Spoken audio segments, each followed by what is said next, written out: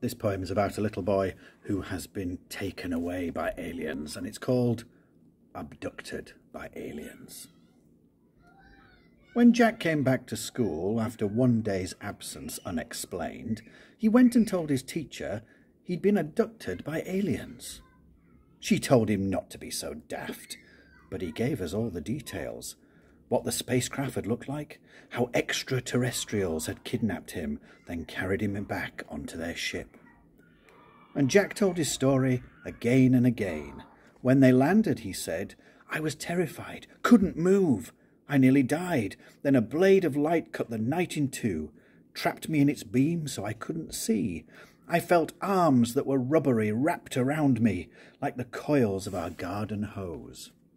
And I don't recall anything more, till I found myself back on the ground, while rasping voices were telling me that everything I saw they would see, and everything I heard they would hear, and everything I ate they would taste.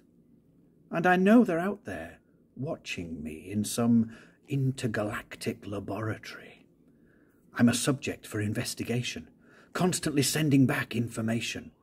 A bleep that bleeps on a bank of screens, abducted by aliens, tagged and then freed." "What nonsense you talk," his teacher said. "Take out your books. Who's ready for maths?" But Jack couldn't make his figures come right. If communication works both ways, he thought, then he might benefit too. Maybe aliens could solve his multiplication.